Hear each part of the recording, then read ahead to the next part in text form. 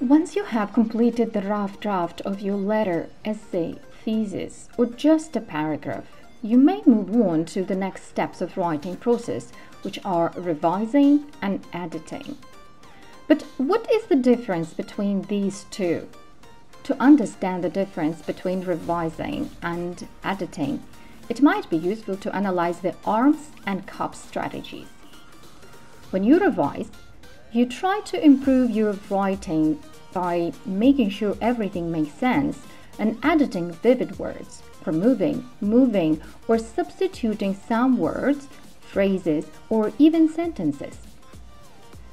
That's why using ARMS strategy and the revising checklist can help you revise your writing, making sure you do not miss anything.